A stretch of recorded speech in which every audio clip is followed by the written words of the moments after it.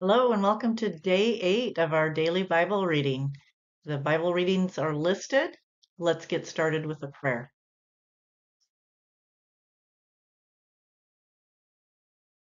God of wisdom, as I read your word, help me to be transformed by it. As I open my heart and mind to these scriptures, let them be like the potter's hands on clay, shaping, molding, and refining me. Speak now your word of life. Amen. We begin today at Genesis chapter 18, verse 16 through chapter 19, verse 38. Judgment pronounced on Sodom. Then the men set out from there, and they looked toward Sodom, and Abraham went with them to set them on their way. The Lord said, "Shall I hide from Abraham what I am about to do, seeing that Abraham shall become a great and mighty nation, and all the nations of the earth shall be blessed in him?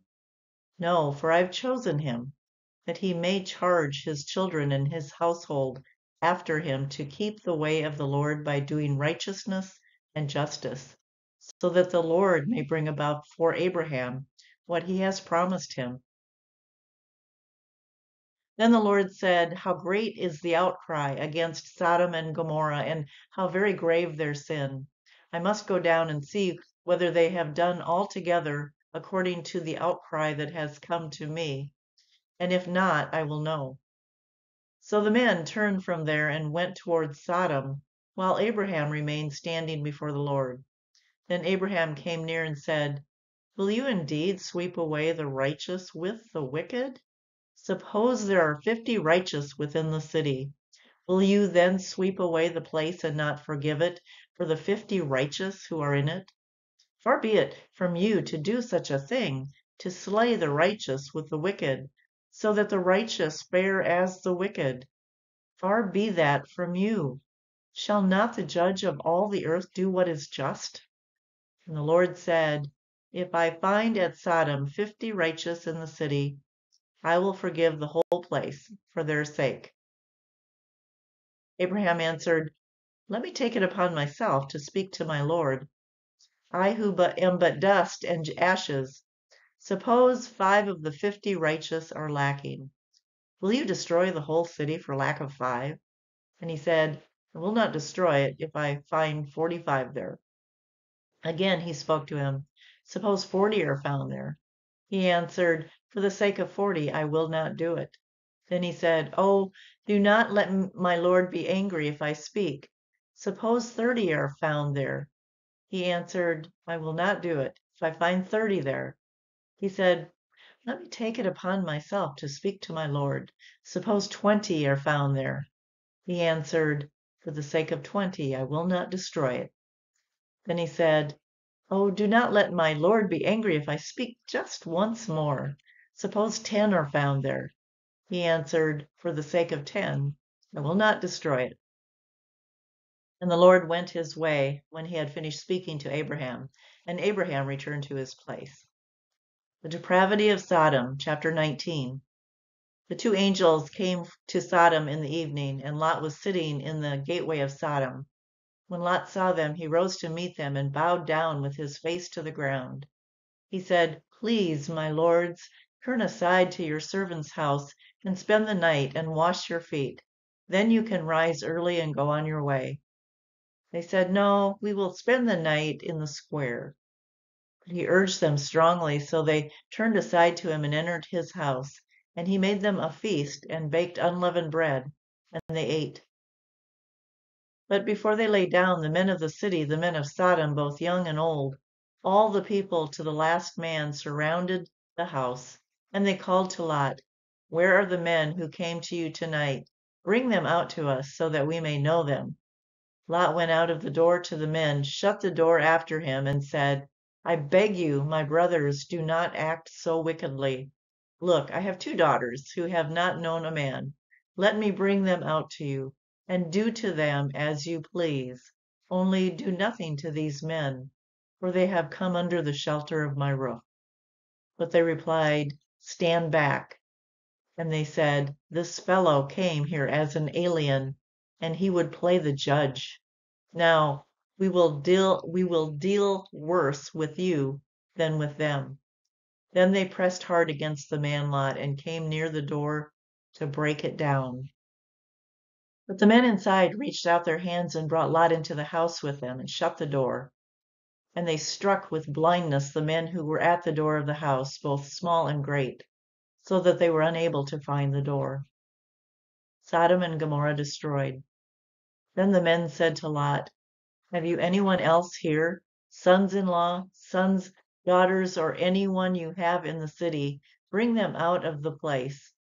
For we are about to destroy this place, because the outcry against its people has become great before the Lord, and the Lord has sent us to destroy it." So Lot went out and said to his sons-in-law, who were to marry his daughters, "Up, get out of this place, for the Lord is about to destroy the city." But he seemed to his sons-in-laws to be jesting. When morning dawned, the angels urged Lot, saying, "Get up, take your wife and your daughters who are here, or else you will be consumed in the punishment of the city." But he lingered. So the men seized him and his wife and his two daughters by the hand, the Lord being merciful to him, and they brought him out and left him outside the city. When they had brought them outside, they said, "Flee for your life. Do not look back or stop anywhere in the plain. Flee to the hills, or else you will be consumed." And Lot said to them, "Oh no, my lords, your servant has found favor with you, and you have shown me great kindness in saving my life, but I cannot flee to the hills, for fear the disaster will overtake me and I die. Look, that city is near enough to flee to, and it is a little one. Let me escape there. Is it not a little one? And my life will be saved." He said to him, "Very well, I grant you this favor too, and will not overthrow the city of which you have spoken. Hurry, escape there, for I can do nothing until you arrive there." Therefore the city was called Zoar. The sun had risen on the earth when Lot came to Zoar. Then the Lord rained on Sodom and Gomorrah sulfur and fire from the Lord out of heaven, and he overthrew those cities and all the plain and all the inhabitants of the cities and what grew on the ground. But Lot's wife behind him looked back, and she became a pillar of salt. Abraham went early in the morning to the place where he had stood before the Lord, and he looked down toward Sodom and Gomorrah and toward all the land of the plain, and saw the smoke of the land going up like the smoke of a furnace. So it was that when God destroyed the cities of the plain, God remembered Abraham and sent Lot out of the midst of the overthrow, when he overthrew the cities in which Lot had settled. The shameful origin of Moab and Ammon. Now Lot went up out of Zoar and settled in the hills with his two daughters, for he was afraid to stay in Zoar. So he lived in a cave with his two daughters. And the firstborn said to the younger, "Our father is old, and there is not a man on earth to come in to us after the manner of all the world. Come, let us make our father drink wine, and we will lie with him, so that we may preserve offspring through our father." So they made their father drink wine that night, and the firstborn went in and lay with her father. He did not know when she lay down or when she rose. On the next day the firstborn said to the younger, "Look, I lay last night with my father. Let us make him drink wine tonight also. Then you go in and lie with him, so that we may preserve offspring through our father." So they made their father drink wine that night also. And the younger rose and lay with him, and he did not know when she lay down or when she rose. Thus both the daughters of Lot became pregnant by their father. The firstborn bore a son and named him Moab. He is the ancestor of the Moabites to this day. The younger also bore a son and named him Ben-Ami. He is the ancestor of the Ammonites to this day. And now we move to Matthew, the 6th chapter, verses 25 through chapter 7, verse 14. Do not worry. Therefore, I tell you, do not worry about your life, what you will eat or what you will drink, or about your body, what you will wear? Is not life more than food and the body more than clothing? Look at the birds of the air. They neither sow nor reap nor gather into barns, and yet your heavenly Father feeds them. Are you not of more value than they? And which of you by worrying can add a single hour to your span of life? And why do you worry about clothing? Consider the lilies of the field, how they grow. They neither toil nor spin. Yet I tell you, even Solomon in all his glory was not clothed like one of these. But if God so clothes the grass of the field, which is alive today and tomorrow is thrown into the oven, will he not much more clothe you, you of little faith? Therefore do not worry, saying, what will we eat?